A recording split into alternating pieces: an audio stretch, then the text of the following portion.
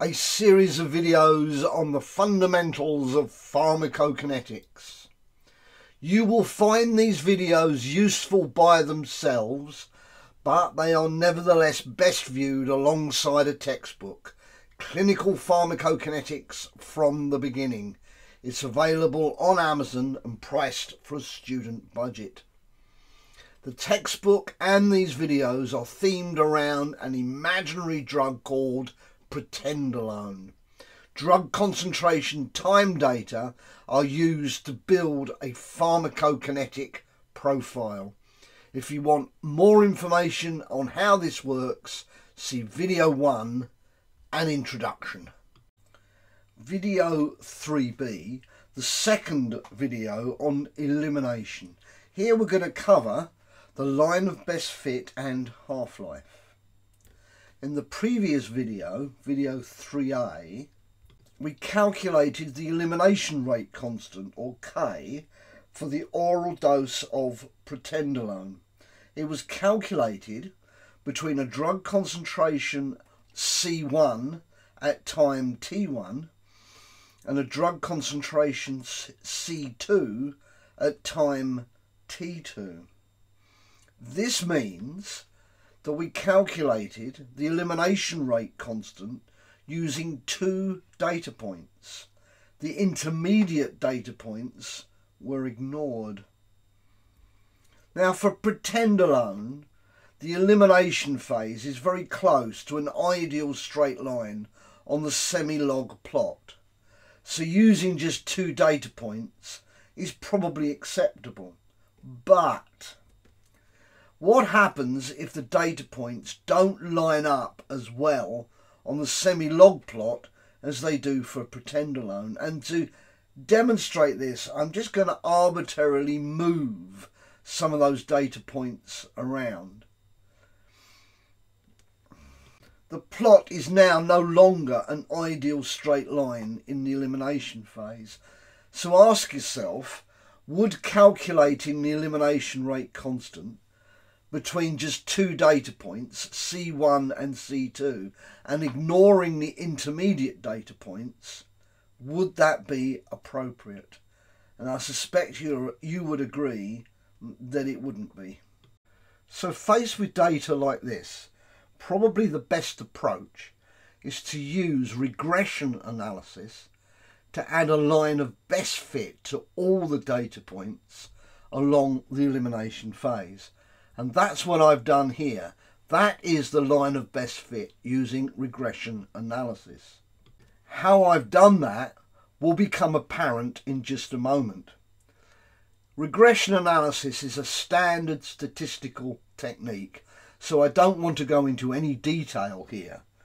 But let's just cover it literally in a nutshell. It's where you have scattered data points between an X and Y axis. You can add a line of best fit to those data. For each of the data points, you have the actual data point, which is designated as lowercase xi, and then the expected data point, that is the point along the line of best fit, designated as uppercase xi. If you then subtract lowercase xi from uppercase xi for all the data points and square it, then the sum is made to be the smallest number possible. And this is known as the residual sum of squares. Now, if you want to know more about this, I'll let you look it up for yourself. You can look up regression analysis and residual sum of squares, and you should be able to see how this technique works. Fortunately, we do not have to do a lot of calculation and mathematics to add a line of best fit, because spreadsheet programs such as Excel will do it for you. You would plot the elimination phase on a semi-log plot in Excel and then use the menu to add a trend line. That trend line is shown here in the red line. Because it's a semi-log plot, choose the exponential option and also display the equation. Here are our data with the data points moved around a little bit, and that's the line of best fit, and that is the equation there.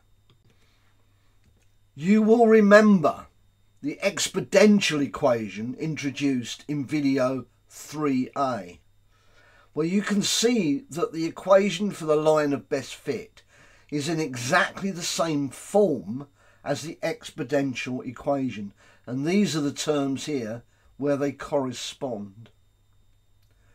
You can calculate a drug concentration from the y-axis for any given time point on the x-axis. So let's say x equals 15 hours, feed x equals 15 into the equation, and you will find y will give you a drug concentration of 16.35 nanograms per mil. The other really important point about this equation is that exponent of E is the same as the elimination rate constant.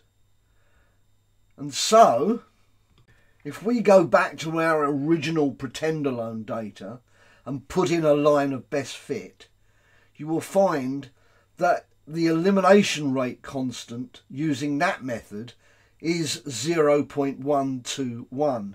And you will remember from the previous video, we calculated the elimination rate constant as 0.122 using the two data points C1, T1, C2, T2. So we end up with virtually the same result, which isn't surprising since pretend alone gives you a nice ideal straight line down the elimination phase. Now, many of the pharmacokinetics software programs calculate the elimination constant by regression analysis. They tend to do this behind the scenes. Remember that the elimination rate constant is used in the calculation of a number of other pharmacokinetic parameters, as you will see in future videos. And so it's always worth sense checking how it's derived. Which brings us to half-life. The elimination rate constant as a parameter is difficult to visualize, but the concept of half-life is much easier to grasp. This is why half-life is probably the most widely quoted pharmacokinetic parameter when it comes to elimination. Half-life is the time it takes for the drug concentration to fall by half. It has units of time, typically hours. It can be calculated for both the oral and intravenous dose. It can be calculated from the elimination rate constant.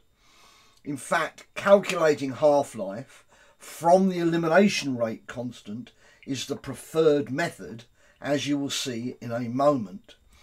But first, we're going to calculate half-life for the oral dose of pretendolone from the drug concentration time plot to demonstrate the principle. Here's the semi-log plot for the oral dose of pretendolone, and here is the table of data that go with that plot. Just as we did with elimination rate constant, we have to calculate the half-life along the elimination phase of that plot. So let's take 4 hours and a drug concentration of 65.71 nanograms per mil as our starting point. What we want to know is how long does it take for that drug concentration to fall by half. At 32.86 nanograms per mil, that coincides with 9.5 hours. Half that drug concentration, 16.43 nanograms per mil coincides with 15 hours. Now you can get the time points simply by using a ruler on the plot and lining things up, or alternatively you can go and use the exponential equation shown here. Either way, you can see that the drug concentration is halving every 5.5 hours. And so using the plot, the half-life equals 5.5 hours. As I said previously, you can calculate half-life from the elimination rate constant. You do it from this equation. Where that equation comes from, we'll deal with that in just a minute. We know that the elimination rate constant for the oral dose of protenderone is 0.122 per hour. And so from that equation we know the half-life is 5.68. We can call it 5.7 hours. So from the graph we had 5.5 hours. From the equation we have 5.7 hours. Since our preferred method of calculating half-life is from the elimination rate constant, we will take the half-life of the oral dose of protenderone as 5.7 hours. Where does that equation come from? It originates from the exponential equation first encountered in video 3. Let's remind ourselves of the terms. C2 is the drug concentration at time T2. C1 is the drug concentration at time T1. And K, of course, is the elimination rate constant. If we just pop the equation up in the corner to give ourselves some room. If we take the time T2 minus T1 and make that equal to the half-life, and we make C1 equal to 1, then after one half-life, the drug concentration C2 is going to be half of what it is at C1, hence it's going to equal 0.5. And so we can rewrite the equation 0.5 equals E to the power of minus K multiplied by the half-life. Now, without going through this step by step, we can rearrange the equation and express it in terms of half-life, and we get this equation. Half-life equals the natural log of 2 divided by the elimination rate constant. That is the standard equation for calculating half-life from the elimination rate constant. So far we've only looked at the 50 milligram oral dose of protenderone. We can do the same thing from the 2 milligram single intravenous dose of protenderone. Here are the data for the intravenous dose, first shown in video 2, and that is the corresponding semi-log plot. If we take drug concentration and time points from that plot, put it into our equation, we find that the elimination rate constant is 0.122 per hour. Now that number might be familiar because the elimination rate constant for both the oral and intravenous dose is the same. That means that the half-life for the oral and intravenous dose is the same, 5.7 hours. This is not that unusual because once the drug is in the plasma, the processes of elimination are the same irrespective of how the drug got into the plasma. So it's quite a common observation between oral and intravenous doses.